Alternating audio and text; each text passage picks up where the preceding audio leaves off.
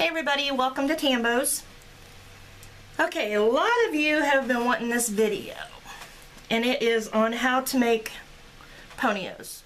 Just like a regular ponyo with no bow or anything on it. Something like this. So I'm going to show you how to cut your ribbon, how to place it, how to sew it, how to put the ponytail holder on, and so on. So here are the items you're going to need. You are going to need 8 to 10 different colors and designs of ribbon, whatever goes with the color scheme you're working with. So in this case I am using, this is 1.5 inch, so you want 2 of each. And then I have 2 of the hot pink.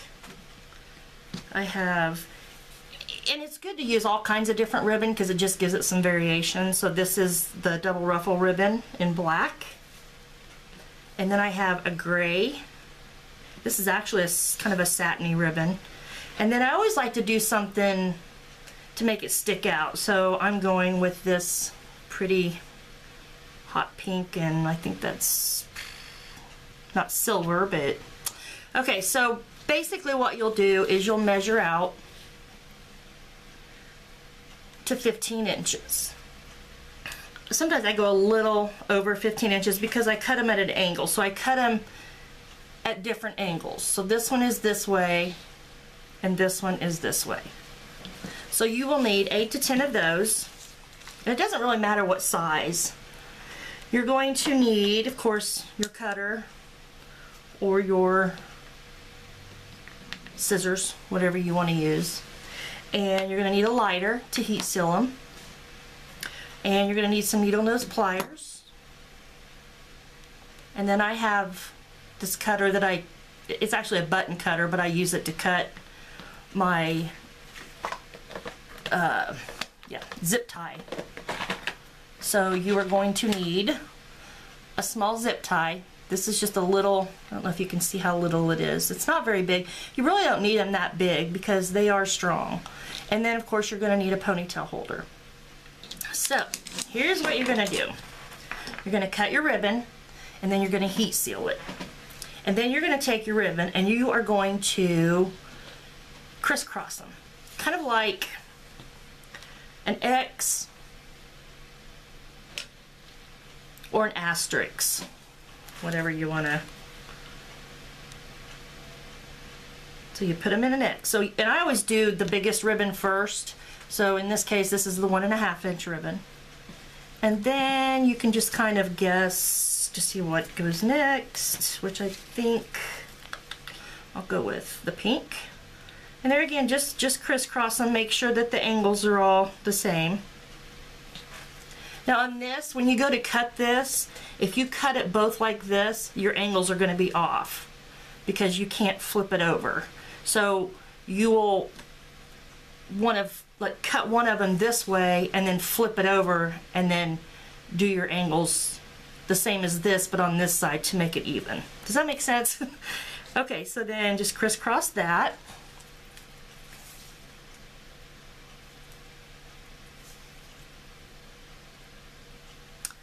And then I think I'll do the black.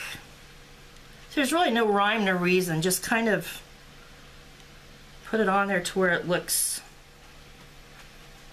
good. And I usually put the prettier one over the top. Okay, so there is how you put it. It's kind of like an asterisk or an X.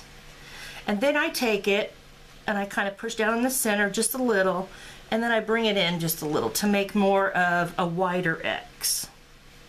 Then you can do one of two things. You can either push down in the middle and then lift it up, or you can use a salon clip, which I actually have some smaller salon clips that I like to use.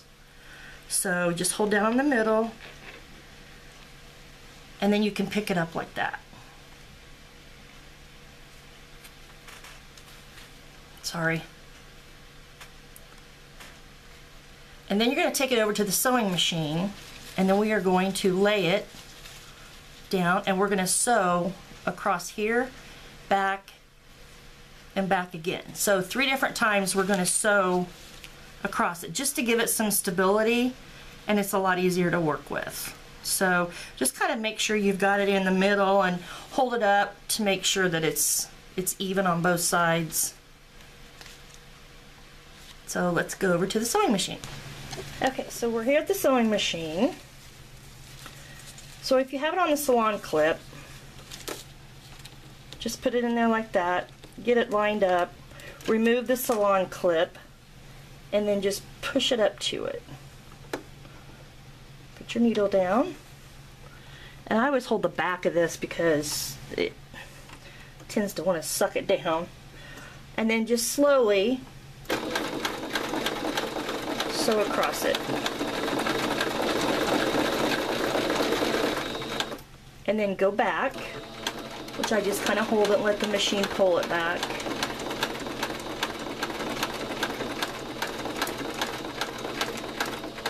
And then I go across it one more time.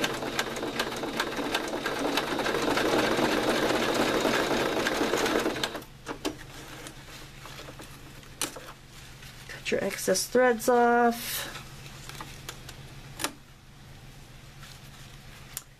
And there it is, all sewn. So you can see how it's sewn across there. So we'll go back over to the craft table. Okay, so there it is. You can see how it's sewn, hopefully, across there. Sorry, I don't have the best lighting in here. So it's not gonna come apart. It's together. Good. Okay, so now what you're gonna do is you're gonna pick it up and you're just gonna basically fold it in half, like you're pinching it.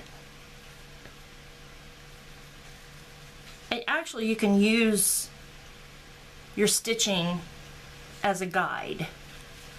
So you just take it, fold it in half. Now what you're gonna do is you're gonna put a little bit of hot glue down here. You don't want to close the whole thing, just in the bottom. So let me switch hands. So just a little bit in the bottom. And then you'll want to pinch it so that it's like that. See how this is still kind of open? So you keep it pinched until the glue pretty much dries. And then you're going to take your zip tie. And then you're going to actually, I'll do this like this. So you still have it pinched, and then you're just going to take this excess and pinch it back. You see that? Okay.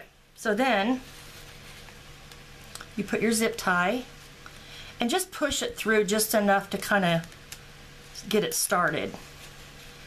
And then I turn it around to the back. You don't want to go all the way back. I kind of stay towards the top of the back. And so you just want to kind of like that. See how it's in the back, but it's not.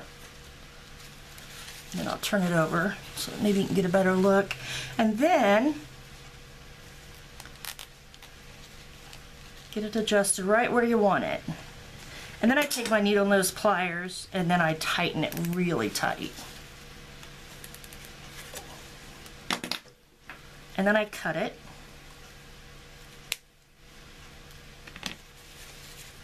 So now it looks like this.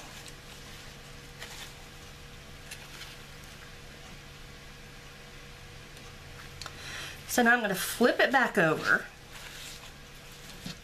and with the knotted part, I don't want to call it the knotted part, the bulky part of the zip tie, you want to put some glue just underneath that.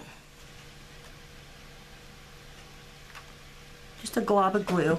And then you're going to take your ponyo and then you're going to push it down on there. Careful not to get burnt.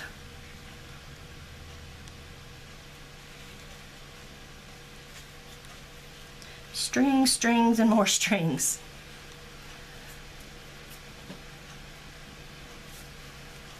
Okay, so then once that is drying, you can go ahead and get color. We'll go ahead and use pink. So you'll want to just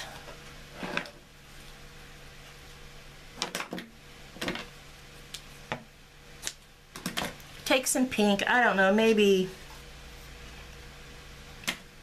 5 inches long, cut it, and then you're just going to make a knot. Just a knot, just like that.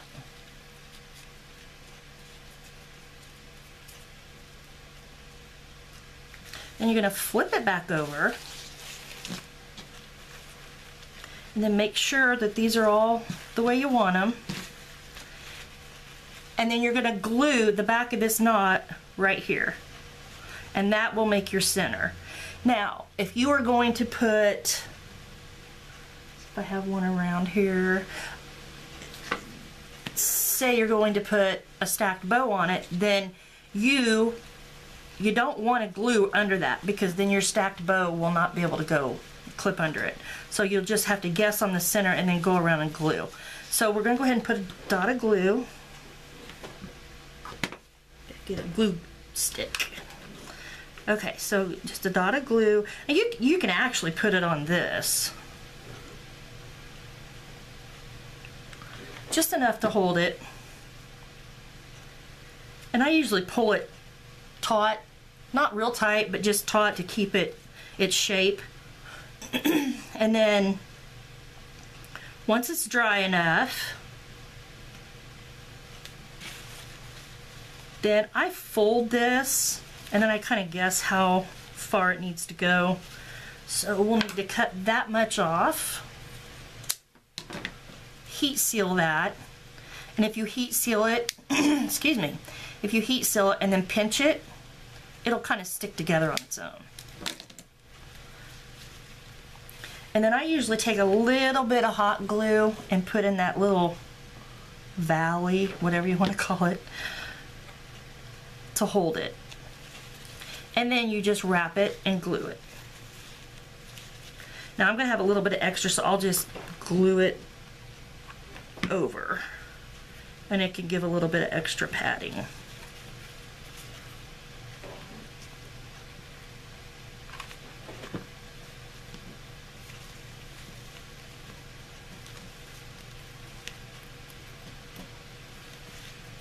Okay, so can you see that, how I did that?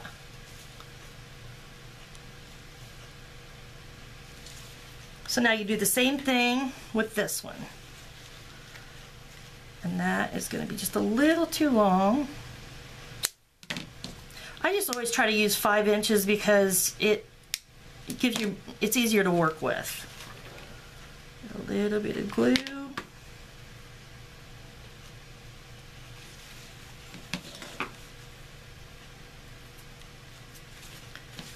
And then you're going to wrap that. Sorry, I keep getting off camera here. Wrap that around to that. So that is actually still just a tad too long. Okay.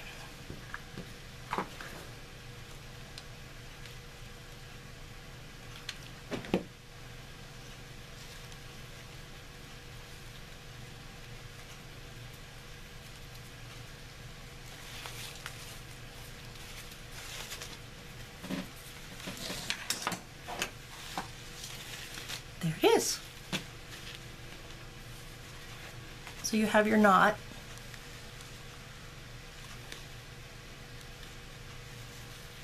And then your ponyo, or your ponytail holder on the back.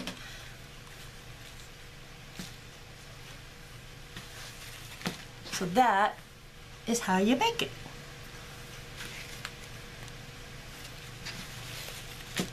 And it is secure. I mean, you can tug, you can, so those of you that are making them for cheerleaders, they will be very durable.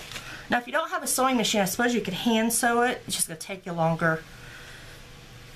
So that's the pony oboe. So if you have any questions, feel free to leave comments below and I will try to get you answered. Thanks for watching.